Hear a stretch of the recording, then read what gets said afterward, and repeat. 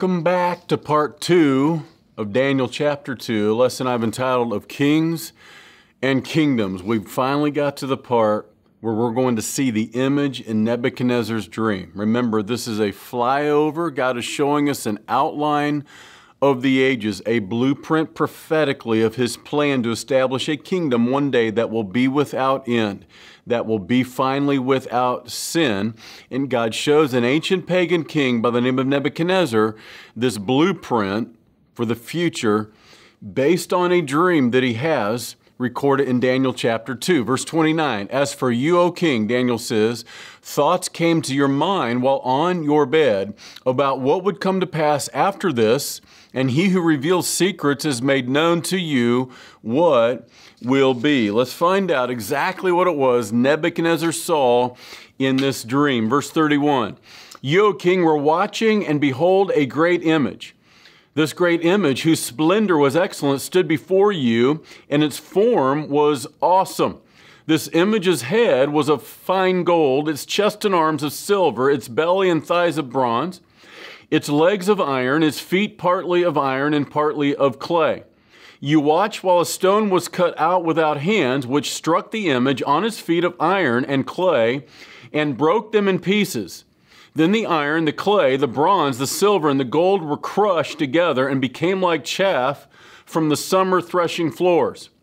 The wind carried them away so that no trace of them was found, and the stone that struck the image became a great mountain and filled the whole earth. It looks something like this. Now, this is an artist's rendering, obviously, of what Nebuchadnezzar saw in his dream. He sees an image.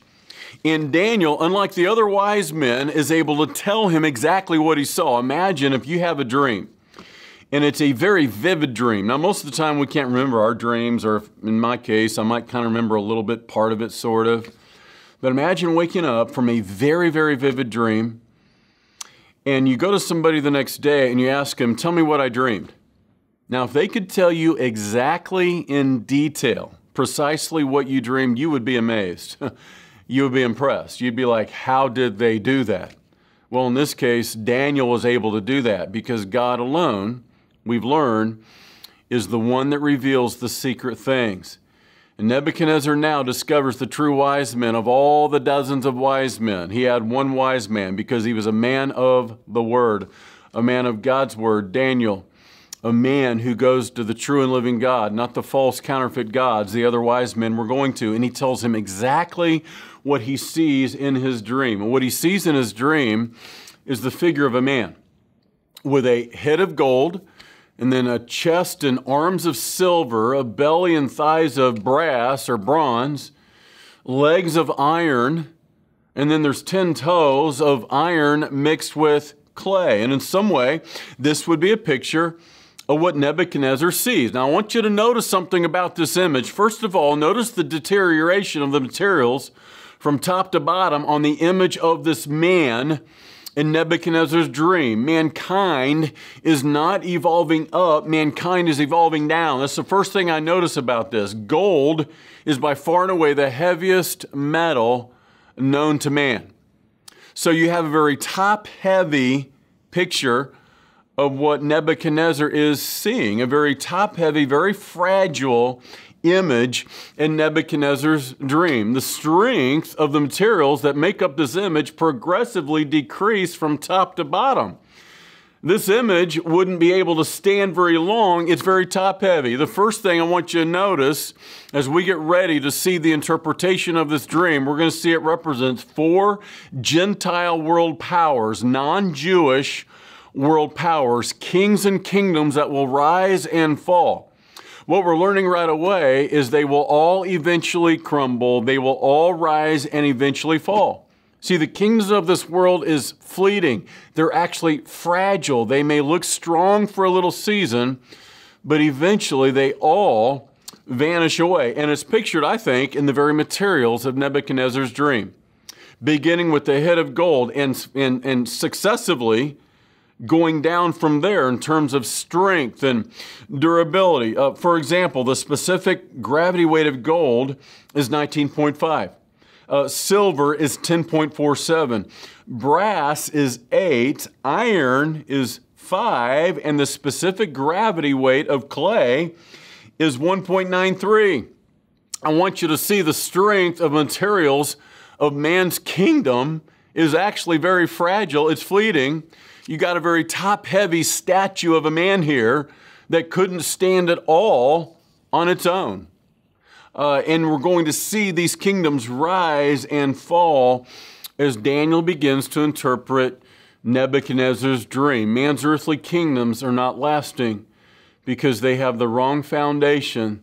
They are very frail and they are very fleeting. And that is the history of mankind. My word, when you look at ancient history, clear up to contemporary current events of humanity, you see wars and wickedness and the stronger tribes making war against the weaker tribes and stronger nations subjugating weaker nations, and one empire emerges that builds on top of the rubble of the empire before it, and another empire emerges after that one that conquers that one, that conquers that one, and they all have one thing in common. They all rise and they all fall because all of them are built on a weak, fragile foundation. It's really no different than what Jesus taught in Matthew chapter 7. When you build on the shifting sands of this world, your life may stand for a season, but it cannot stand and last forever. It's all about the foundation of which it's built. Now, I want you to see the interpretation of Nebuchadnezzar's dream. Daniel's first given the king the dream in precise detail. Now he's going to give the interpretation of that dream. Get ready, hang on. Here it comes, verse 36. This is the dream. Now we will tell the interpretation of it before the king. Here it is. You, O king, are a king of kings, for the God of heaven has given you a kingdom and power and strength and glory. And wherever the children of men dwell, or the beasts of the field and the birds of heaven, he has given them into your hand and has made you ruler over them all. You are the head of gold. Boy, the Bible's hard to understand, isn't it? I mean, it's just so deep. I can't understand any of it. I want you to see that we have symbolism right here in Scripture. And the Bible always defines the symbolism for us. I want you to notice something. The Bible's always self-interpreting, even when it uses metaphors or symbolism.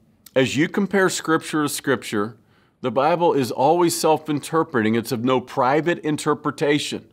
There's no reason for you to wonder, what is this head of gold? Daniel gives us the interpretation, and right here you have it on the very same page. Now, it's not always that easy. Sometimes you've got to actually search a little bit to compare Scripture with Scripture, but always God defines the symbolism for us. And so you have the symbolism defined right here. He's saying, King, you're the head of gold on this statue, on this image of a man. The image in Nebuchadnezzar's dream illustrates the rise and fall of 4 Gentile world kingdoms.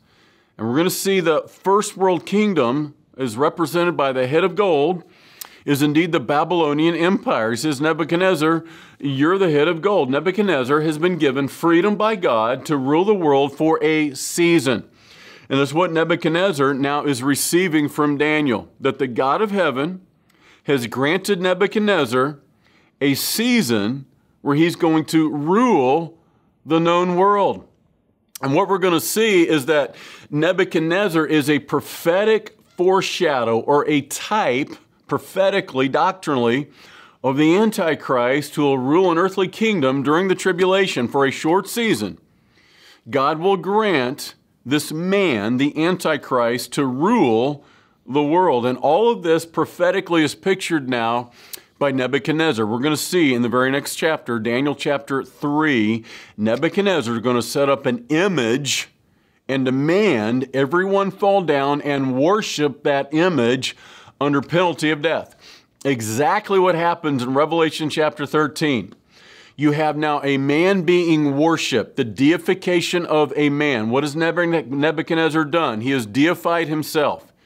And he's going to command everyone worship this image under penalty of death. That's exactly what happens in Revelation 13. As the entire world worships, it says not the Antichrist, but rather an image of the Antichrist under penalty of death. Now, it is impossible to understand the interpretation of this dream except through a premillennial understanding of biblical prophecy. I'm going to show you as Daniel interprets this dream of 4 Gentile world powers that ultimately are crushed by the final power, the final kingdom that is to come, the kingdom of the Lord Jesus Christ. It is impossible to interpret this any other way except through a premillennial view of kingdom theology, a premillennial view of the end times. Now, premillennialism, what does it simply mean? It simply means this, that Jesus Christ will return literally and physically to the earth before bringing his 1,000-year kingdom upon the earth. Before establishing his kingdom, the king will return. You say, now, doesn't everybody believe that? No, they don't. There are good and godly people of Jesus, that don't believe in a premillennial view of the kingdom. A trending view in Christianity is something called amillennialism, not premillennialism. Amillennialism teaches there is no literal physical 1,000-year kingdom, that when Jesus returns, time ends, eternity begins. Amillennial, as in no millennium. What they teach is that the kingdom is spiritual, not physical. The kingdom exists already in our hearts. And amillennialism teaches so much of the promises God has made of a kingdom literally will be simply fulfilled spiritually or symbolically or allegorically. Now, the problem with that view is this, that when God makes a literal promise, he doesn't keep it symbolically, he keeps it literally. And so you have to spiritualize vast portions of Scripture that God doesn't mean to be spiritualized. He meant to be taken quite literally. For example, we're going to see in Daniel 9, verse 27, Daniel speaks of a 7th week or 7 years that remain on a prophecy of 490 years. We're going to see 483 years of those have been fulfilled. This prophecy is fulfilled 483 years or 69 weeks, but there's still 7 years that haven't been fulfilled. If there is no literal tribulation and no literal millennium to come, then you don't have any answer for what to do with those 7 years whatsoever. We're going to see in Revelation chapter 20 how 4 times we're told that this kingdom is going to last for 1,000 years, literally 1,000 years. But if it's just allegorical, it's just metaphorical, it's not a literal 1,000-year kingdom, well, there's another problem, because it also says in Revelation 20 that Satan will be bound for a season so that he can no longer go forth deceiving the nations. Now, if indeed we're already in the kingdom, how is it that 1 John 5:19 says the entire world lies under the power of the wicked one? It certainly doesn't appear that Satan has been bound at all. How is it? The Apostle Paul would write in 2 Corinthians 4:4 that Satan is the god of this world or the god of this age. See, it doesn't look like we're in the kingdom as yet. What it looks like is there's still a counterfeit kingdom ruling over the affairs of men and the kingdoms of this world. Now, I would suggest that we simply take Scripture literally when it's meant to be taken literally, and even when God uses symbolism and speaks symbolically, there's still a literal rendering and meaning behind it. Now, there's another view besides amillennialism called postmillennialism. What postmillennialism teaches is that the church goes forth, evangelizes all the nations, and when the entire earth has been Christianized, we usher in the kingdom, and then the king returns. It's not looking very good, I have to be honest.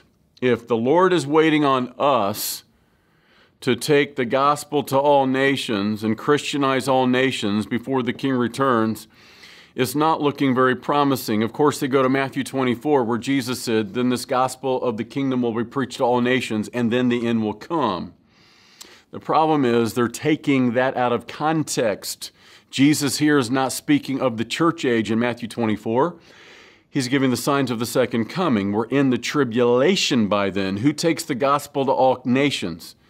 It's the 144,000 saved Jews of Revelation 7 who go forth evangelizing the nations, which is why at the end of Revelation 7, the Apostle John sees not just the Jews and the 144,000, 12,000 from each tribe, but he sees every tongue, tribe, people, and nation around the throne of God. They take the gospel to all nations during the tribulation, and then the end comes. No, we're going to see in this chapter of Daniel 2 a premillennial return of the Lord Jesus Christ, and then he sets up his kingdom that will be without end. Now let's look at the ascension of these four world empires that are foretold by Nebuchadnezzar's dream. Verse 36, this is the dream.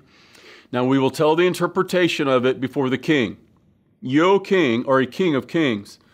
For the God of heaven has given you a kingdom, power, strength, and glory.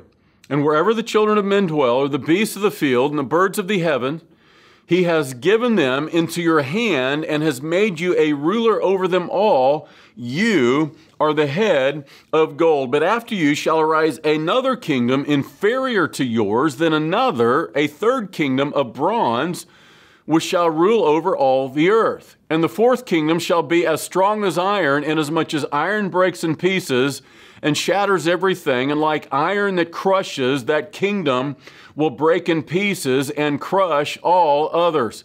Whereas you saw the feet and toes, partly of potter's clay and partly of iron, the kingdom shall be divided, yet the strength of the iron shall be in it, just as you saw the iron mixed with ceramic clay. Verse 42, and as the toes of the feet were partly of iron, partly of clay, so the kingdom shall be partly strong and partly fragile. And as you saw iron mixed with ceramic clay, they will mingle with the seed of men, but they will not adhere to one another, just as iron does not mix with clay. Now I want you to notice, we've already been told the head of gold represents Nebuchadnezzar and his Babylonian empire. Now this was prophecy when Daniel interpreted this dream, but now we get the advantage of looking back at this chapter through the lens of history. And so it may seem like it's rather difficult to unravel the mystery of this dream, but it's really not a mystery at all because we have history. It's really not a mystery. What we have is four successive world powers, world empires, or kingdoms that will come one after another. Daniel tells us the head of gold represents Nebuchadnezzar and the Babylonian Empire. The chest and arms of silver represent the Medo-Persian Empire that would follow the Babylonians. We know from history that after the 70-year captivity, exactly as Jeremiah would prophesy in Jeremiah 25, God will punish the Babylonians for their sin, for their idolatry, and he will use another pagan empire, another Gentile world empire, to conquer them and punish them and establish themselves over them. That happens, we know from history, in 539 BC. The Medo-Persian Empire, the Medes and the Persians align themselves, form a coalition, and they will conquer then the Babylonians, the Medes and the Persians, represented by the two arms of this statue. We also know this from Daniel 5:28. It says, the kingdom is divided and given to the Medes and the Persians. No mystery here whatsoever. We know it here from history, and we know it from what Daniel says in Daniel chapter 5 biblically. So the chest and arms of silver represent the Medo-Persian Empire, later to be known as the Persian Empire. They would rule for about 200 years. They would be the reigning kingdom and empire of the ancient world. Next would come the belly and thighs of brass or bronze, representing the empire of the Greeks, led by Alexander the Great. And we know what happened to the Persian Empire. They would be defeated by Alexander the Great, and the Grecian Empire would come. Now we're going to see later on in Daniel chapter 7, Daniel chapter 8, Daniel is actually going to prophesy, remember, over 200 years ahead of time, 200 years before Alexander the Great would even be born. He's going to prophesy perfectly, with precision, the coming of Alexander the Great and what would happen after Alexander died. His kingdom would be divided four ways. It would be divided by his four generals, and all of that's going to be prophesied centuries ahead of time. Now, the legs of iron, not hard to figure this one out at all. Legs of iron would represent the Roman Empire. Iron has always been associated with Rome. You probably have heard of Rome's iron legions. And that's what the legions of Rome were known as. When they would be marching into war, they were known as Rome's Iron Legions. Not hard again to figure out why the legs of iron represent Rome. Not only were they known for their iron legions, but legs are made for motion. Legs are made for movement. It was Rome that would literally build international highways, and they would expand travel like never known before throughout the ancient world, as they would lay highway after highway, and international travel would emerge. By the way, that would allow the early Christians to take the gospel indeed from Jerusalem, Judea, Samaria, and to the ends of the earth. Now, what I want you to see most importantly about this image are the 10 toes. Successively going down from the head of gold, the chest and arms of silver, the belly and thighs of brass, the legs of iron. Now you have 10 toes of clay mixed with iron. Verse 41. Whereas you saw the feet and toes, partly of potter's clay and partly of iron, the kingdom shall be divided, yet the strength of the iron shall be in it, just as you saw the iron mixed with ceramic clay. And as the toes of the feet were partly of iron, partly of clay, so the kingdom shall be partly strong and partly fragile. Now I want you to notice the 10 toes represent a confederation of 10 kings in the last days, just prior to Christ's return. Now we know this from a number of ways. You cross-reference Daniel 7 verse 24, Revelation 17 verses 12 through 17. The 10 toes in Nebuchadnezzar's image in this dream correspond to the 10 horns of this beast of Daniel 7, and the 10 horns of this beast representing this last world empire of Revelation chapter 17. So you have a 10-nation confederation of kings or kingdoms in the last days of Christ's return. Now check this out. The iron implies that in some way this is a rebirth or a revival of the old Roman Empire. The iron implies a rebirth of Rome, of the Roman Empire, but the clay implies it'll lack its original strength. The Roman Empire was the longest lasting empire of all world empires in history, lasting hundreds and hundreds, some would argue for 1,500 years, even after Rome was conquered in the 5th century by the Goths and the Vandals. You have the eastern part of the Roman Empire, the Byzantine Empire, which was headquartered in the capital city of Byzantia or Constantinople. It would last clear into the 16th century, clear into the Middle Ages, until it was conquered by the Ottoman Turks. And so here's what I want you to understand. Unlike the other empires before it, Rome was never actually conquered. It simply crumbled. Rome was never actually conquered by another empire. Rome simply collapsed. The implication is the Roman Empire, having never been conquered, it merely crumbled or collapsed, has never fully disappeared. And one day, the prophecy is that it's going to reemerge or reappear in some other form. Now you have the iron of the old Roman Empire, but now it's mixed with clay. In these 10 toes representing these 10 nations, a 10-nation confederation, the rebirth of the old Roman Empire, the 10 toes representing 10 kings who will submit their power and authority to the rule of one man, the Antichrist. Again, your cross-reference is Daniel chapter 7, verse 24, Revelation 17, verses 12 through 17. A rebirth of some way of the old Roman Empire. The Antichrist in some way being reincarnated, not literally, but metaphorically, the reincarnated Roman Caesar of sorts. So if you have the rebirth of the old Roman Empire, what does it tell us about this future 10-nation confederation of nations that will form the political power base of the Antichrist? Geopolitically, it's going to look something like this. Now, this is a map of the old Roman Empire. Now, I want you to understand what is unique about the old Roman Empire. First of all, it spans east and west. It was the largest empire in world history at this time, going as far east as the as far west as the British Empire. The British Isles, and as far east as the Euphrates.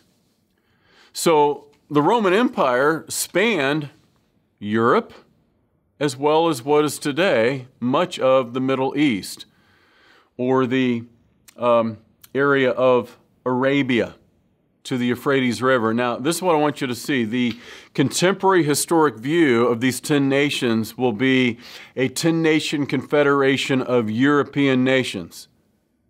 All right, but look at the map. That's not what it says at all, is it? See, historically, prophecy scholars teach this 10-nation confederation will be European nations. They get that from Daniel 9, verses 24 through 27. The prophecy of Daniel 9, 24 through 27 says, "The people of the prince which shall come shall destroy the city and the sanctuary." Well, we know what people came in 70 AD and destroyed the city of Jerusalem and the sanctuary, speaking of the temple. That was the Romans. So the people of the prince which shall come, that prince which shall come speaks of the Antichrist. So historically, prophecy scholars say, well, he'll be European, he'll be Roman, and it'll be a 10-nation confederation of European nations. But I want you to notice something. The old Roman Empire was both European, and Asian, as in the Middle East. What you're looking at in some way is the real estate of this 10-nation confederation. Now remember, you have 10 toes. You have the 2 legs of iron that spans east and west, but now you have the rebirth of the Roman Empire in these 10 toes. Could it be, and this is purely speculative, listen, I've said many times, the best way to interpret Bible prophecy is once it's happened. All right, this part of the prophecy hasn't yet happened. We can see clearly the head of gold. We can see clearly the chest and arms of silver. We can see clearly the belly and thighs of brass. We can see clearly the meaning of the legs of iron, because that's already happened. That's history. But this hasn't happened yet. So I'm speculating. I'm not saying this with dogma, but the appearance to me, the implication would be 10 toes, 5 on the right leg, 10 toes, 5 on the left leg. Right foot, left foot. 5 European nations, 5 Arab nations. And if indeed that's true, you can start to see why this political power base will be so powerful to make up the confederation of nations that become the power base of the Antichrist, because he will control the military might and the military technology of the West. He'll also control the oil fields of the East. He will literally be able to control the world economies. He'll be able to starve nations into submission, oil still, and will for many years to come drive much of the price of groceries and gas in the world economies. He will either be able to conquer through military submission, or he'll be able to conquer nations through starvation. You can start to see why in Revelation 13, the entire world says, "Who is like unto this beast? Who is able to make war with him?" Now I want you to notice a very curious phrase in Daniel 2 and verse 43. They, speaking of these 10 kings that represent these 10 nations, or this confederation of kings, they will mingle with the seed of men. What on earth does that have to do with anything? I mean, this is one of those phrases in Scripture that most of the time we're just going to pass over and kind of move on because nobody really knows what to do with it. But I told you last time, God reveals the secret things to those that seek Him through His Word and through His Spirit. Not some arbitrary opinion, just pulling something out of left field. No, as you seek God's Word, comparing Scripture to Scripture, the Spirit of God reveals the secret things through the Word of God.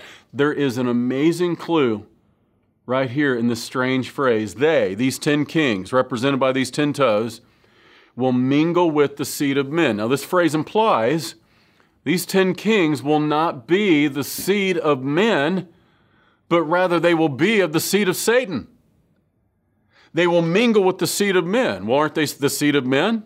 If they're the seed of men, that phrase has no meaning. They will mingle with the seed of men. No, the implication is they'll be of a different seed. Now remember, Satan has seed. Genesis 3:15. God cursed the serpent, and he said these words, I'll put enmity between your seed and the woman's seed. The woman's seed, speaking of Christ's seed, but the serpent has seed. What is seed for? This isn't metaphorical. This is literal. Seed is for reproduction. Satan has seed. What was going on in Genesis 6 and verse 4? Before God brought the flood that destroyed the earth, it says these words in Genesis 6:4. It says, and there were giants in the earth in those days, and also after that, when the sons of God came in unto daughters of men, giants were born unto them. Now, who are these sons of God in Genesis 6? That cohabitated with the daughters of men, and giants, the word is Nephilim, was born unto them. Again, it's not a mystery. If you just compare Scripture with Scripture, the big controversy in Genesis 6 is, who are these sons of God? Are they the sons of Adam? Are they mere men? No, you let the Bible do the talking, let your fingers do the walking. As you compare Scripture with Scripture, you take the clear portions of Scripture and you use them to interpret the unclear portions of Scripture. Genesis 6, it's unclear. But it's not when you trace that phrase, sons of God, through the rest of the Old Testament. Sons of God, literally, B'nai Elohim. You see it only 3 other times in the Old Testament, Job chapter 1, Job chapter 2, Job 38 and verse 7. And every single time in Job, clearly the context of that phrase, B'nai Elohim, sons of God, is angels. The context is angels. As a matter of fact, Job 38:7 calls these sons of God morning stars that praised God and shouted for joy as they watched him laying the foundations of the earth. So who are these sons of God? They're not sons of Adam. No. They are morning stars, as in angels. They were fallen angels who were cohabitating with the daughters of men, and giants were born unto them. A hybrid race. I've said many times, the Bible's not hard to understand, just sometimes it's hard to believe. And the inclination of modern man, even believing men that believe the Bible, is to take the supernatural out of the Bible. But this is a supernatural book about supernatural events and supernatural beings. And now you know why God destroyed the earth with a flood, because you had satanic seed, demonic seed that was mingling with the woman's seed, hoping to water down the woman's seed so the promised seed of Genesis 3:15 could never emerge. But God saved Adam's race through one man, known as Noah. And when you look at the text, here's what it says. Noah was perfect from his generations. Why do you think God wanted you to know that? Because it was perfect from his generations, meaning in generations past in his family line, there'd been no mingling of demonic seed. Now, you begin to understand what this little phrase means, that they will be mingling with the seed of men.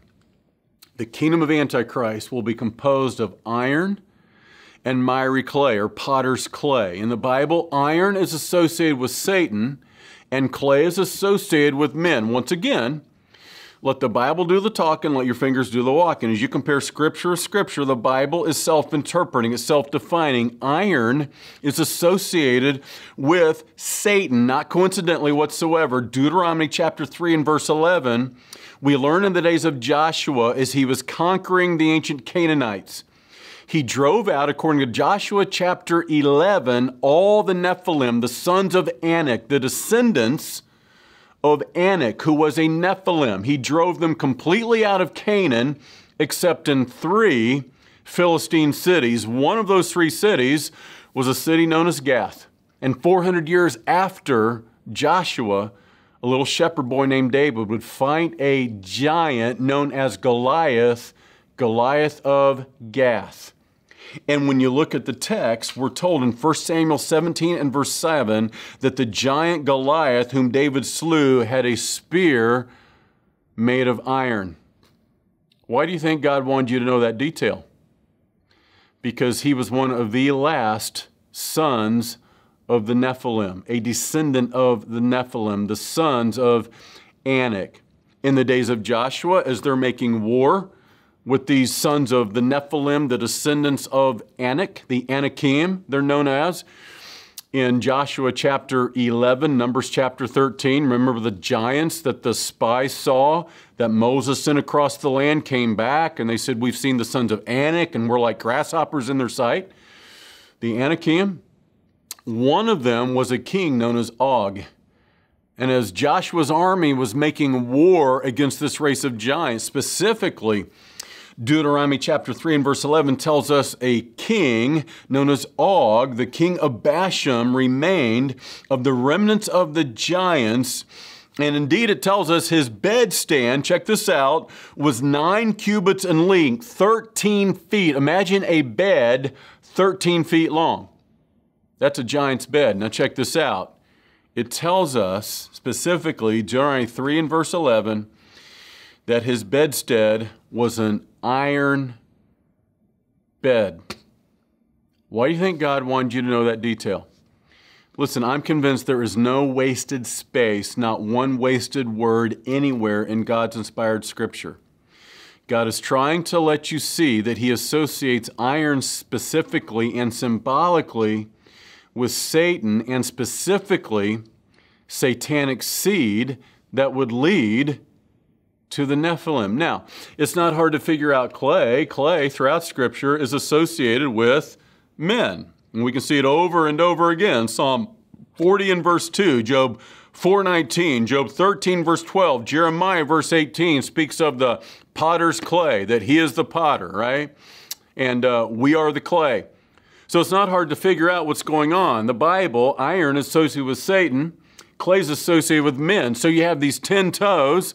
Speaking of these 10 kings, it's a confederation, it's a kingdom that's associated with both iron and clay. These 10 kings born of demonic seed, iron, will mingle themselves with men's seed, clay. Hello, we are right back in the days of Noah, which is exactly what Jesus meant in Matthew 24 and verse 37. But as it was in the days of Noah, so shall it be in the days of the coming of the Son of Man. He says, as they were eating and drinking and marrying, so it was in the days of Noah before judgment fell on the earth, so it will be in the days of the coming of the Son of Man. And I would suggest, with this additional understanding of what was going on in Genesis chapter 6, we can begin to see what will be going on in the time of the end, the kingdom of Antichrist. It will be short-lived. It will be a day and age much like it was before the flood, back in the days of Noah, where you have demonic kings, Nephilim, that is now reigning over the sons of men. I don't know for sure what this means, but check this out. I know that every single ancient civilization has in their oral tradition a story of gods from the heavens, coming from the heavens, cohabitating among human civilization, then going back to the heavens, promising to one day return again. Now, I don't know this for sure. Again, speculation, but I do know 2 Thessalonians chapter 2 tells us that for those that are left behind after the rapture, if they knew the truth ahead of time, held it in unrighteousness, meaning they knew the gospel but rejected the gospel, they had a chance to receive Jesus Christ but knowingly rejected Jesus Christ, they will be sent strong delusion and believe a lie, it says, so that they will be damned. They will follow the Antichrist. They will not be able to follow the true and living Christ. Now, what will be the strong delusion that they believe? There's going to be a lie that will be propagated all over the world to explain the disappearance of millions of people around the world at the rapture of the church. What will be that strong delusion? Well, I don't know for sure, but I do know that there's a man, for example, by the name of Richard Dawkins, who authored the book the God delusion. He is an atheist, a world-renowned atheist, a very intellectual, very smart man who is an avowed atheist, author of the book God Delusion. When asked specifically how it is that mankind got on the earth, he said that he believes in a theory called directed panspermia. That is simply a smart way of saying aliens. What he believes is aliens, extraterrestrials, planted human life here, cohabitated among human civilization to advance human evolution, and has probably gone back somewhere to the heavens. Hello, that's exactly what the ancient people of the world believed. That's exactly what the ancient Sumerians believed that was building the Tower of Babel, gate to God. What I'm trying to say is I'm convinced personally these 10 kings, like they did in the days of Noah, and there were giants in the earth in those days and also after that, as in the days of Joshua, as in the days of the ancient Sumerians who worshiped the Anunnaki, giants, human beings with supernatural powers, godlike beings. I'm convinced maybe, possibly, the gods return to the earth. They form the power base, these 10 kings that will become the power base of the Antichrist, who, by the way, according to 2 Thessalonians 2 and verse 9, will deceive humanity, will deceive the masses through lying signs and wonders, miracles that lie. Yes, he will have supernatural ability and supernatural powers. Could it be? Possibly. What I do know for sure in this dream is that a stone is cut out of a mountain without hands, and it came crashing down onto the image, breaking it into pieces. And I want you to see that this is how this dream ends, and this is what happens in Nebuchadnezzar's dream. It says in verse 44, in the days of these kings, these 10 kings, represented by these 10 toes, in the days of these kings, the God of heaven will set up a kingdom which shall never be destroyed, and the kingdom shall not be left to other people. It shall break in pieces and consume all the kingdoms, and it shall stand forever.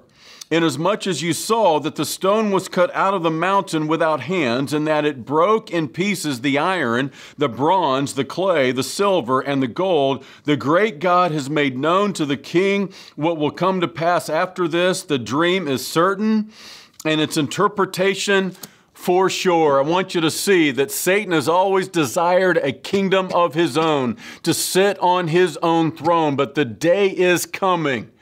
The rightful king will return, and he will destroy all the kingdoms of men, and then it'll be the fulfillment of that Lord's prayer, thy kingdom come, thy will be done on earth as it is in heaven. And this is the final kingdom that will consume all others, and unlike all the others, it will last forever and ever and ever and ever. Who is this stone? No doubt about it. This stone in this dream that is cut from a mountain without hands comes rolling down this mountain, smashes this image to pieces.